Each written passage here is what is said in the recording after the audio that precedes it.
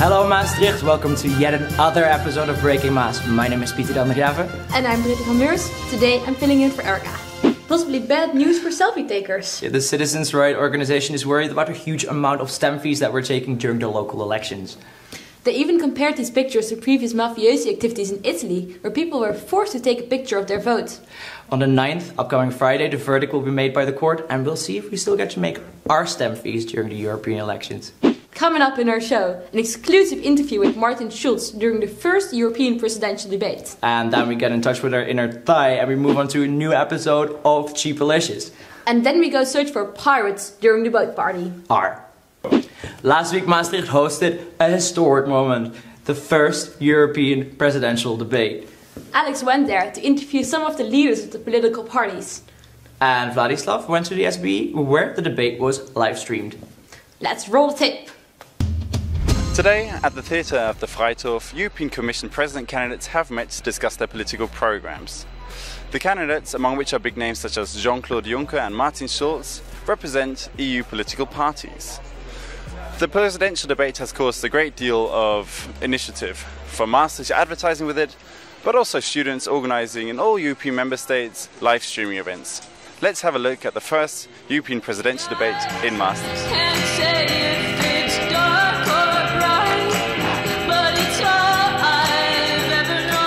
I'm standing with Michael Shackleton. He is one of the main organisers with Sophie van Hoornacker and also a professor at FASOS. How did you manage to get the European Commission candidates here today to debate?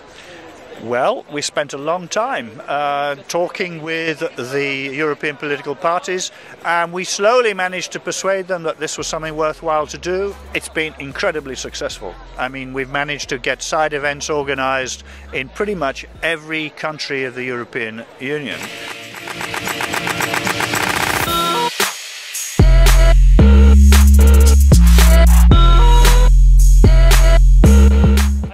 Martin Schulz, what was the importance of this event tonight in the context that you are not directly elected? In the European Union there are only two countries where you have a presidential election system, France and Cyprus. The 26 other countries have the system that voters vote parliamentarians who vote a government.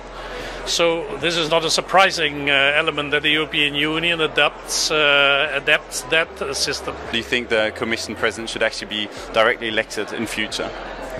There can never be enough democracy. Democracy is like a developing thing. You always need to redefine, develop new instruments, and I think we should move further, for instance, in creating transnational lists so that you have more of a European idea, that you talk more about European issues. I think that would really be the good next step forward. Unfortunately, we didn't manage to put it through the last European Parliament, but we're hoping to have an next go at the next one. Did you find the debate today successful for you as a voter?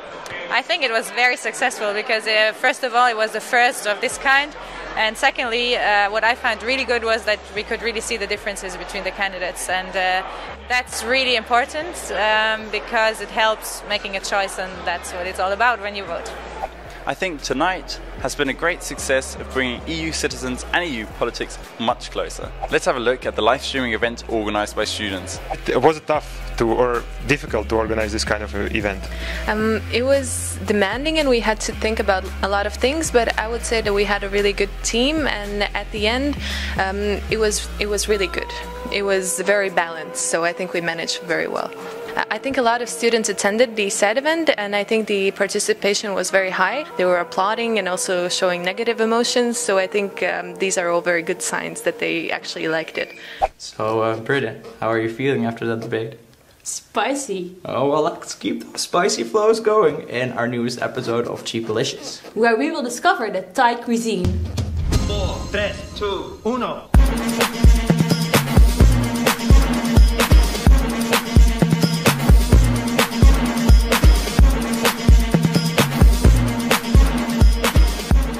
Welcome to the second episode of Cheap-a-Licious. My name is Lily Kramer and I'm a master's student in Maastricht University. When I was young, I grew up in Thailand, and one of my favorite dishes was som tam. I will be making this for you today. The ingredients of som tam are chili paste, honey, fish sauce, and dried shrimp, cashews, limes, and green papaya, and palm sugar, coriander, asparagus beans, chili, and tomatoes.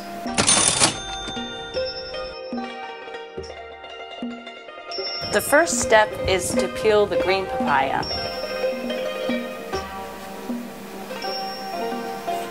You cut off the top and then you cut it in half. Then we need to take out the seeds. So now I'm going to grate the green papaya into long, thin slices. After that messy step, we put everything into a bowl. The next step is that we cut up the tomatoes into wedges. Next, we take a few of the asparagus beans and cut them into small 2.5 centimeter increments. Next, we take the dried shrimp and add it to the bowl to get the salty flavor. Next, we cut up a chili pepper. We have to take out the seeds and cut it up into small pieces. And then we put that aside and go on to the limes. Smells like home. And then we put them all into the pestle. Add some honey, some fish sauce, the chili paste, the palm sugar. We will grind it to let out all the flavors. Take some of the cashews and put them into the salad bowl. We leave some for the topping. Then we put what we put in our pestle and add it to the bowl.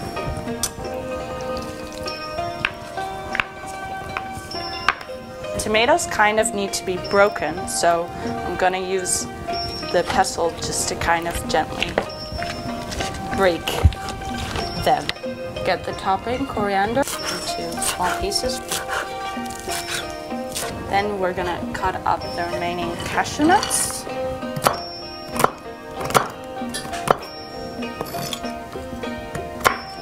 And add them to the top.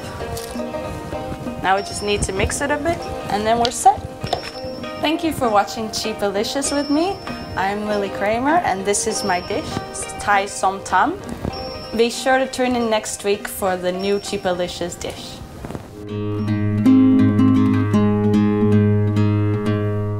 Don't you leave us just yet, we still have a report of Party Lovers on a Boat coming up. But first we're gonna have a look at the upcoming events. The first event is the Leer Festival, starting tomorrow until Sunday. There will be loads of different workshops ranging from team making till pole dancing, lovely food, yoga sessions, and if that's not enough reason to come, we will be there too. So come and say hi. Lotte Clever has got together to give you the party Maastricht Mayhem. It's on the 8th of May and it has a great lineup. So, for more information, scan the code.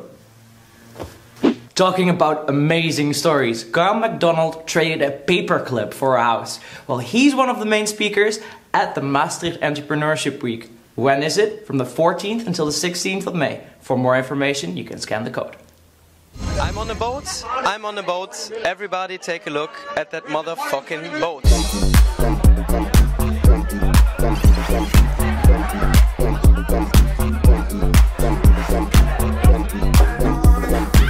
Dutch boat parties, are they better as South African? Way better than South African boat parties. Way better. It's so nice, so good party, guys, so good. You can't explain with words what this feeling is. How does it feel to be on a boat? Does it feel manly? Absolutely unreal. Titanic flavor all the way. Absolutely fucked. Best man ever.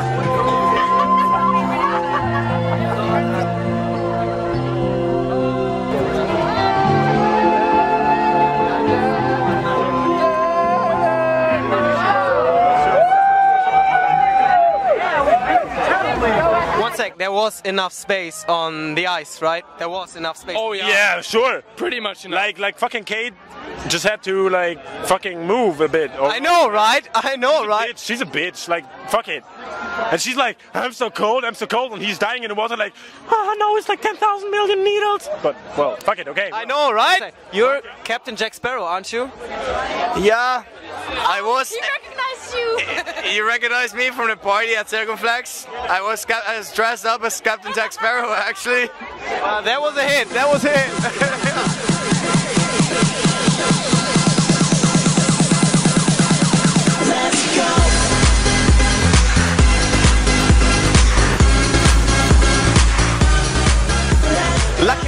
everybody got seasick, so people are still trying to sink that boat at the Party Lovers Boat Party. I'm going back in since the captain leaves the last. Oh, that was already the end of the episode. Sadly, we have arrived to that point again. Britte, thank you. You did an awesome job. Thank you for co-hosting with me. It was amazing. Yeah, I always wanted to try out these chairs. I enjoyed it very much. Like and share our episode on Facebook, and see you next week.